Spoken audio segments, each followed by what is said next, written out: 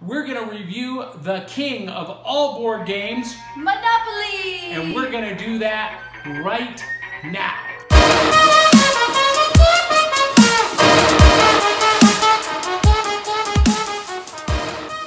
You guys are really going to hate me, but I really hate this game. You know what?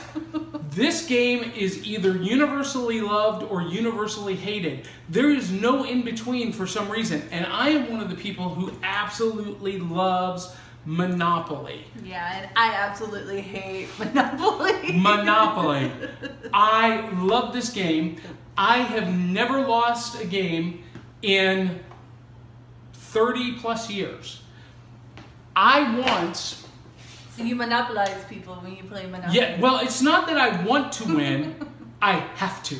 Oh. I once played a 48-hour game of Monopoly. No joke. That is insane. Jason Swank of Rebel Force Radio, he can attest to that. It was pretty intense. Anyway, on the Roll and Go Game Review Show, we like to review games that are easy to learn, quick to play, and appropriate for the whole family. And some of you are saying, none of that. no, that's not true. That's not true. Here's the problem with Monopoly. Over the years, people have added their own house rules, and they've interpreted the rules, and nobody really knows how to play it correctly. But when you buy a new set, it comes with the instructions, and they're not long, they're not complicated, it's very easy. Now, before we go to the game board, you guys want to hang around to the very end to find out how you can win your own free copy of Monopoly, because we're going to give it away to one of you. But Dee, the rule book is short.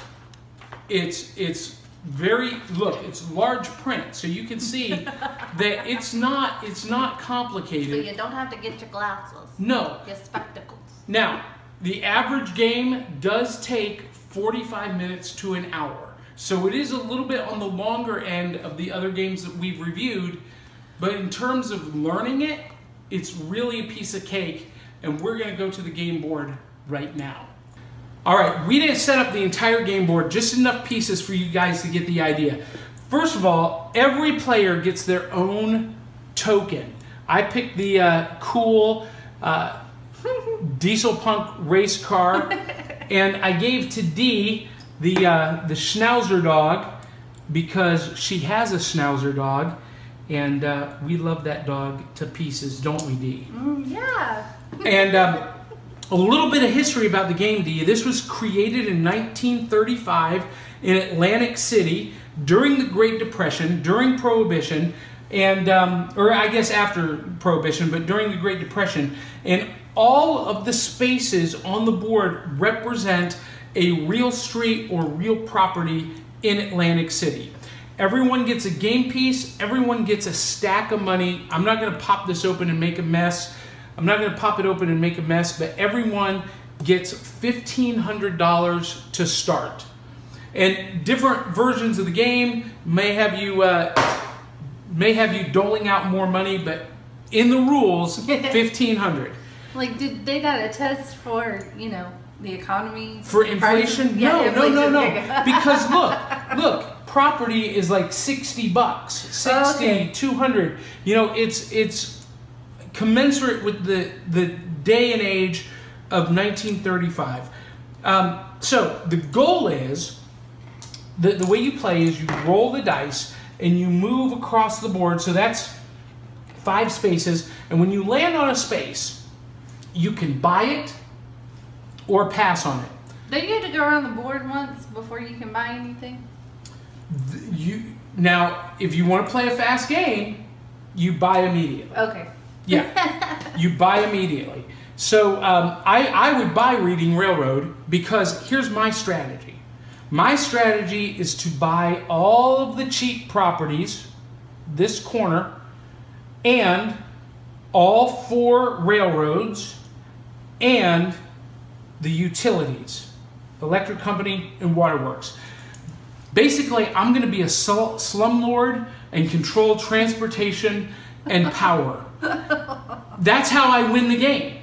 I don't care a thing about Boardwalk or Park Place. Everyone wants to get these two.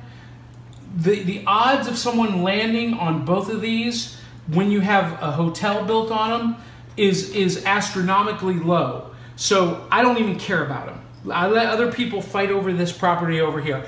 I'm going to be the slumlord and the transportation baron. But when you buy a property, you get the deed. So let's say I bought Oriental Avenue, and if I get all 3 of the deeds, I can start building on that property. I can start putting houses. And when I put houses on it, if you land on my property and I have 1 house on Oriental Avenue, your rent is $30. Without a house, it's only $6.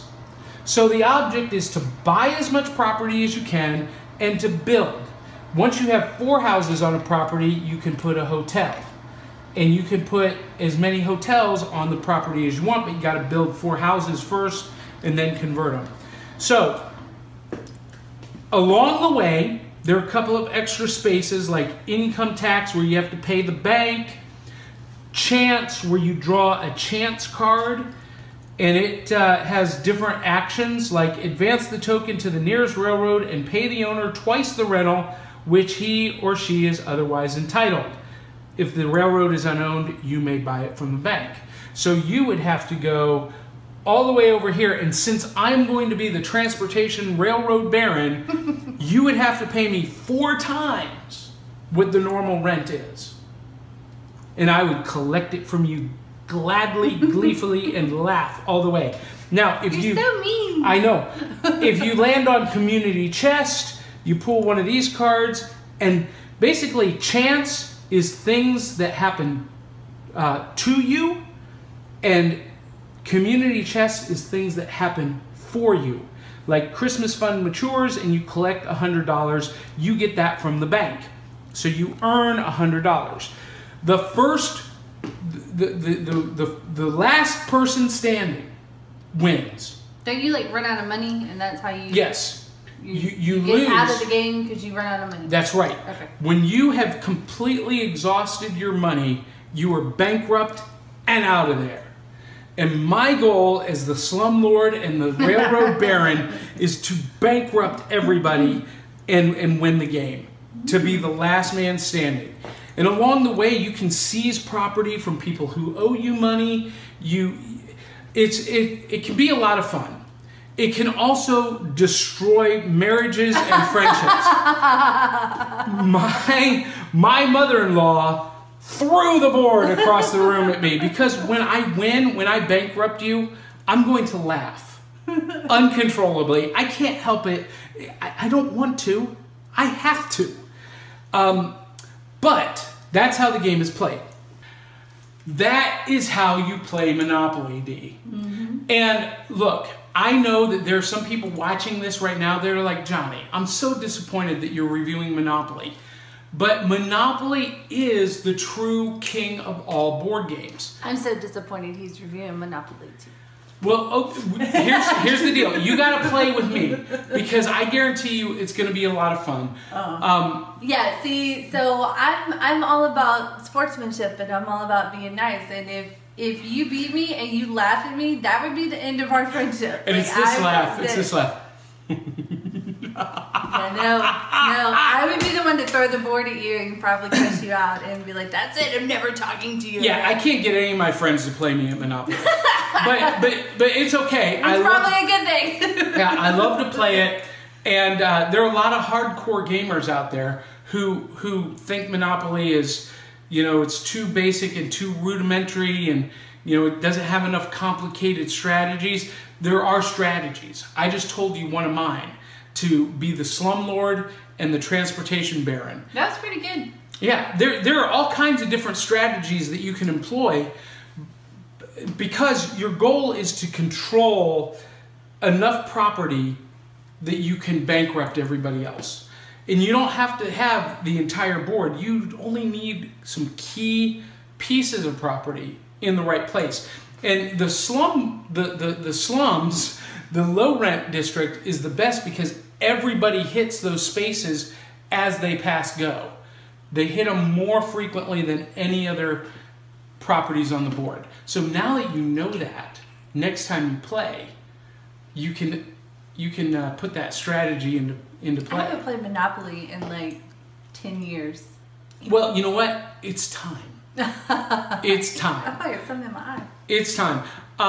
Again, I love it. It's the best-selling board game in the world. There are thousands of different variations of it. Mm-hmm. We're doing the classic. I like the classic, no frills, original version. I, believe it or not, have a Star Wars version. Yeah, I do too. And I have 2 Star Wars versions. Yeah, I have a Disney version also. I have the Avengers Monopoly.